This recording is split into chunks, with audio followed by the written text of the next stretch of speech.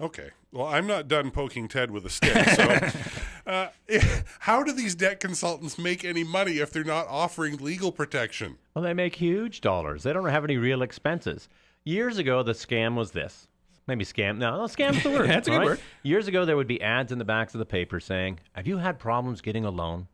Call us. We'll help you get money. The loan application fee was $500. They would call you 3 weeks later and say, I'm sorry, your credit's just too bad. We couldn't get you a loan. And then they refund you $100 because they couldn't do anything for you. Well, they never tried to get you a loan. They just hit you up for $400 and tried to make you feel better about it. Well, these guys, in my opinion, they're doing the same thing. They're selling you a service for somebody else. It'd be like paying your barber $500 to get him to tell you where to go fix your car. I mean, does it make any sense? I don't get it.